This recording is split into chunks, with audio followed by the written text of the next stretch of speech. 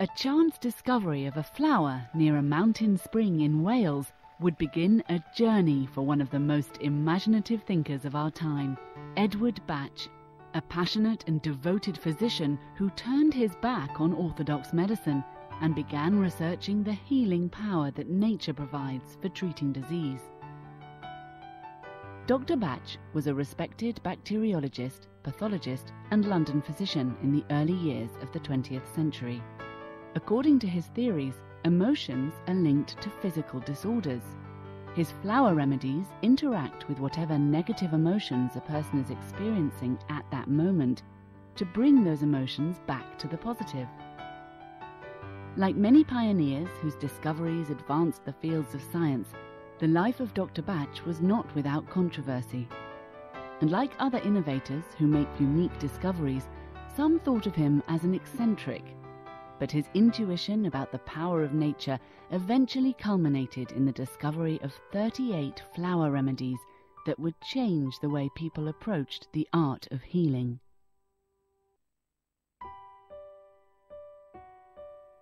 Edward Bach was born on the 24th of September 1886 in the village of Moseley, located just on the outskirts of the city of Birmingham, England. Throughout his childhood, Bach often visited the countryside. He was an intuitive boy, very sensitive to his surroundings, and enjoyed walking among the trees, birds, and wild flowers. But in stark contrast to the natural beauty of the open fields was the city of Birmingham. This manufacturing city is considered the birthplace of the Industrial Revolution. Upon leaving school, Bach went to work at his father's brass foundry. He had suppressed his childhood dreams of becoming a doctor, as he didn't feel he could ask his parents to stand the expense of his medical training.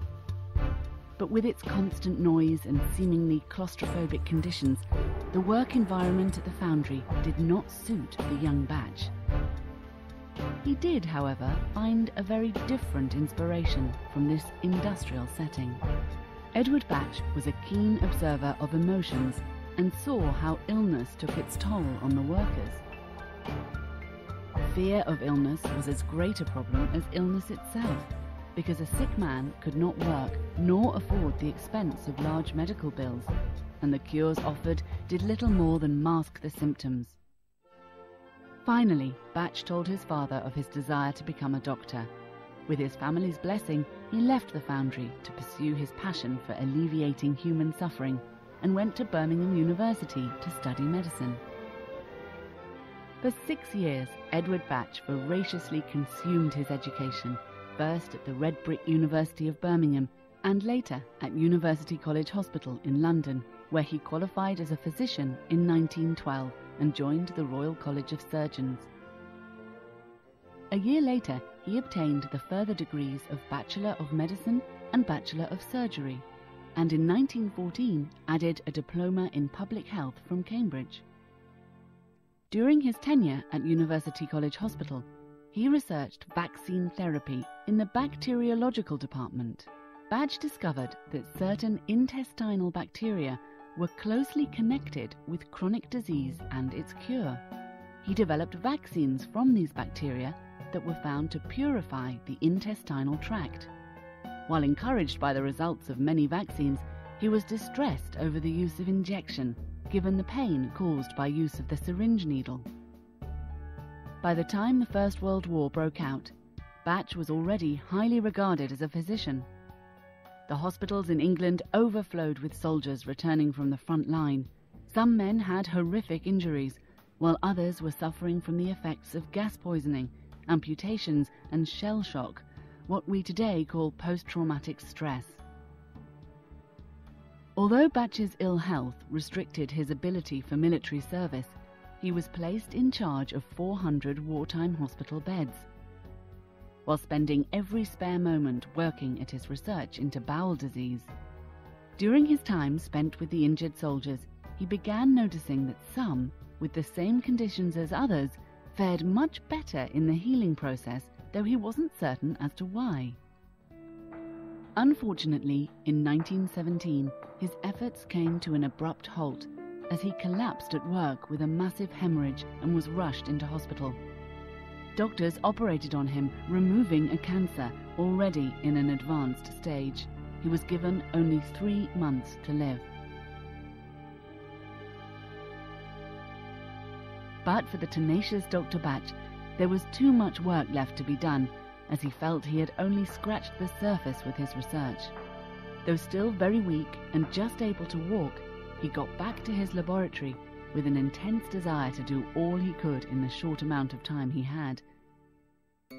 With new purpose, he became stronger, defying all odds and amazing his colleagues with his renewed health. To say Bach was a workaholic is somewhat of an understatement. His window at the hospital was known as the light that never goes out because of the long hours he kept.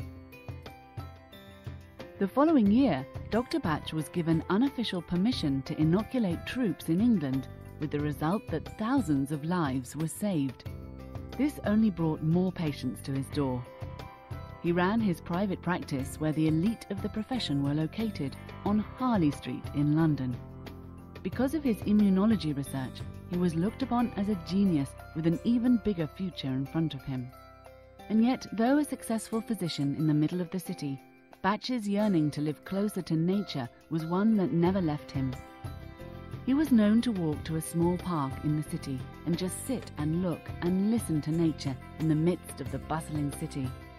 Ironically, that same love also caused him great pain, as a city park was no match for the pastoral countryside he had enjoyed as a child. In March 1919, Edward Bach was appointed pathologist and bacteriologist at the London Homeopathic Hospital. Exposed for the first time to the principles of homeopathy, Bach set out to delve deeper into the subject. Of particular interest to him was the Organon, the seminal text on the subject written by the father of homeopathy, Samuel Hahnemann. Though Hahnemann's discoveries had been made over a century earlier, Bach was fascinated that Hahnemann had, too, seen a connection between intestinal toxemia and chronic disease. He decided to prepare the bacteria using homeopathic methods to see if those preparations would work as well as the vaccines. This was a great success, and the new remedies became known as the 7 Bach nosodes. Hahnemann's theory was to treat the whole person rather than the symptoms of disease alone, and he stressed the importance of the mental and emotional state of the person being treated. Dr. Bach felt a kinship to Hahnemann, as he had always been interested in the individual needs of his patients as people, believing that orthodox medicine concentrated too hard on diseases and not enough on the whole person. He revelled in the idea that Hahnemann's ideas might lead him to the safer and more natural way of treating the cause of disease that he had dreamed of as a child. In his consulting rooms, he began trying to apply Hahnemann's insights by categorizing his patients and searching for links between their personalities and the bacterial nosodes that they needed. He found he could often predict the nosodes he would need to use on a patient just by looking at the personality type. In 1922, Dr. Bach decided to give up his post at the London Homeopathic Hospital in order to concentrate on his research, although he continued to receive and treat patients at his London consulting rooms. He opened a large laboratory in Park Crescent, and it was there that Edward Bach met radiographer Nora Weeks. She too found the prospect of healing by nature fascinating, and she was a firm believer in the directions his research was taking. Later she would become his assistant, although by all accounts the relationship between the two remained purely platonic. Bach had long taken exception to using bacteria, the product of disease, as a cure for disease. He wanted to find a natural, pure equivalent for the 7 bacterial nosodes he had previously discovered, so he began to experiment with plants that might replicate their effects. Bach's transformation from traditional physician to holistic healer was well underway. By the standards of his day, when doctors were expected to be rather reserved and distant, Edward Bach was known as an unconventional man. It wasn't uncommon for him to join in sing-songs in the pub and stand drinks for the locals. He would sit in the bar and watch how people behaved. This, in particular, always being an endless source of fascination for him. Despite this sociable side to his nature, formal occasions made him a reluctant guest. At one particular dinner party, in a large banqueting hall, he began examining the faces, gestures, and mannerisms of the other guests as a way of curing his boredom. He considered how he might group these personalities and emotional types, and he wondered if those with similar types of personalities and emotions would suffer the same diseases. In a flash, his intuition told him that all these people could suffer from every kind of disease, but the way they reacted to the disease could be grouped together. He realized that the answer to treating disease was not to focus solely on the chronic disease alone, but instead to find a treatment for the negative moods and emotions that were responsible for the breakdown in health in the first place. With the help of these insights, he categorized several emotional states of mind and could see how more would be needed. He was determined to devote the rest of his life to this new system of medicine that he was sure nature could provide. It was the search for these new, simpler and more natural medicines that took Dr. Bach to the Welsh countryside. In Wales, in 1928, he found Impatiens glandulifera and Mimulus guttatus growing wild, and prepared remedies from them using homeopathic methods. Dr. Bach began using the new flower-based remedies on his patients. He prescribed them based on the patient's personality and achieved immediate and remarkable success. Next, he added clematis to his collection. These 3 remedies were so successful that by the following year's end, he had given up using any other medications, while continuing to look for more remedy plants to prepare. In 1930, Bach did what other physicians considered the unthinkable. He turned his back on orthodox medicine, abandoning his extremely lucrative London practice to devote himself entirely to the search for new remedies from the pure and simple herbs of the field. He asked Nora Weeks to accompany him as his assistant. Dr. Bach continued to strip out unnecessary ideas and theories from his practice, including the old laboratory-based methods of making remedies. Instead, he devised 2 new ways of preparing the flowers. The earliest of these was the sun method. Dr. Bach placed fresh flower heads in a bowl and stood them in unbroken sunlight so that the plant energy would be infused into the water. A few years later, when he had settled at Mount Vernon, he found a second method, the boiling method, which he used for 18 of the remedies. In this method, he would collect the flower parts and boil them in water for half an hour before leaving them to cool. To make the medicines, Dr. Bach mixed the energized water with equal parts of brandy, which was chosen as a preservative. The resulting liquids he called the mother tincture. He then made stock bottle dilutions by adding 2 drops of the mother tincture to 30 milliliters of brandy. From 1930 to 1934, Dr. Bach and Nora travelled over scattered corners of England and Wales, preparing and testing remedies from many plants. He experimented using these preparations with his patients. Over time, he settled on 19 remedies. Most of the remedies were made from flowers, with the exception of rock water, which was potentized in 1933, using water from a forgotten spring. In a couple of instances, olive and vine, he wrote abroad and asked friends in Switzerland and Italy to prepare the remedies to his instructions so he could try them out on his patients. One of his favourite rural destinations was a seaside town on the east coast of England called Cromer. He enjoyed observing the dynamics between the relaxed tourists and the locals going about their daily lives. The observations that Bach made in this tranquil setting reinforced his theories regarding different personality types. While everyone in the town faced similar day-to-day challenges, people's reactions to any given situation were very individualized. It was while living in Cromer that Dr. Bach discovered many of the early remedies: agrimony, chicory, vervain, centaury, cerato, scleranthus, and oak.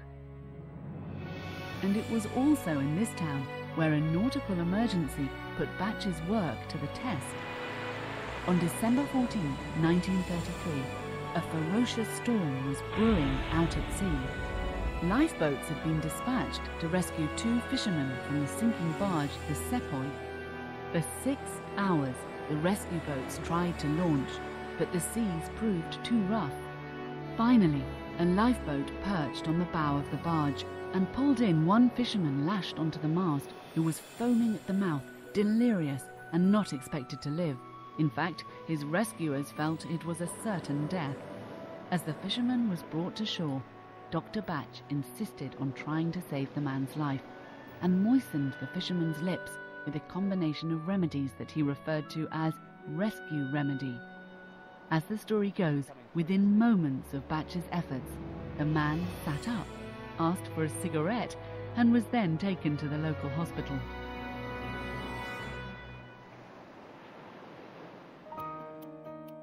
By this point in Bach's life, the flower remedies were already gaining fame through word of mouth. He had published several articles and books on the healing powers and efficacy of the remedies, yet the medical profession was slow to accept his ideas of healing. He also advertised his remedies in newspapers, much to the disapproval of the General Medical Council. For the next 4 years, threats were made to strike his name from the medical register. Finally, he retaliated by penning a letter to the council, stating that he no longer considered himself a physician, but a herbalist. And in a later letter, he rescinded his association with orthodox medicine, never to hear from the General Medical Council again. After years of travelling, Dr. Bach and his assistant Nora felt it was time to establish a centre where they could continue making their remedies. They settled into a rented Victorian cottage called Mount Vernon in the sleepy village of Sotwell, Oxfordshire. Their dear friend, Victor Bullen, a builder from Cromer, joined them later to help them in their work. Bach was delighted to find that almost all of the remedy plants grew within a mile or 2 of this new home. With his savings from his London practice days now well spent, there was little money left for furnishings. He collected wood and made his own furniture, which still resides in Mount Vernon today. And though money was sparse, Dr. Bach would not charge for his services or remedies. He felt that health was the right of every individual, and his remedies were simply a natural extension of healing. Ironically, it was the patients themselves who felt uncomfortable about the free consultations. Many wouldn't return for a second visit because they felt they were taking advantage of his good nature. So Dr. Bach put a charge on the treatment to make people feel that they weren't just taking, but giving something in return. The remedies were becoming known far and wide. Bach was acquainted with the Nelson family, owners of the oldest homeopathic pharmacy in Europe based in London. He would travel to London to deliver his mother tinctures there, and to 2 other pharmacies. Bach also continued to treat people who came to see him at Mount Vernon. It was also during this time that he himself suffered negative states of mind for which he didn't yet have a remedy. He discovered the final 19 remedies by actually suffering himself and finding a plant that would treat him. The dream of Dr. Edward Bach to create a system using nature as a catalyst to achieve good health had come to fruition. And most importantly to Bach, the new system of remedies was safe, effective, and above all else, simple to use. Dr. Bach made one final dramatic statement. He burned almost all the notes pertaining to his case studies and discoveries. He saw the completed system as a gift from nature. He wanted people to see and judge it as it was, without being distracted by theory and speculation. No science, no knowledge is necessary, he wrote, and they who will obtain the greatest benefit from this God-sent gift will be those who keep it pure as it is, free from science, free from theories, for everything in nature is simple. Dr. Bach treated many people successfully with the remedies. He planned a lecture tour in September 1936, but the strain of a lifetime of work had begun to take its toll, and he was only able to give one lecture before falling gravely ill for the second time in his life. At the age of 50, having fulfilled his dreams, this exceptional man died peacefully in his sleep and was laid to rest in the village churchyard, a short walk from Mount Vernon. Etched on his gravestone is the inscription, "Behold, I'm alive for evermore," and through his remedies he is. Dr. Bach left his work in the hands of his friends Nora Weeks and Victor Bullen. In 1958, they raised money to buy Mount Vernon, now better known as the home of the Bach Centre, and placed it in the hands of a trust. After Nora's death in 1978, the trust was cared for by her partners, John Ramsell and Nicky Murray, and then by John and his daughter, Judy Ramsell Howard, following Nicky's retirement. In 1989, John founded a charitable trust, into which the ownership of Mount Vernon was transferred, so as to protect the house and garden for all time. Today, the Bach Centre is at the heart of a worldwide education program. Practitioners in every corner of the world register here and promise to work using the original methods laid down by Dr. Bach himself. So while it is now a worldwide phenomenon, the system remains as Dr. Bach left it so many years ago, simple and pure, just like the flowers that grow wild in the garden. And for all involved, the simplicity and purity of this method of healing remains paramount. As Dr. Bach wrote so many years ago, this is nature's way and is right.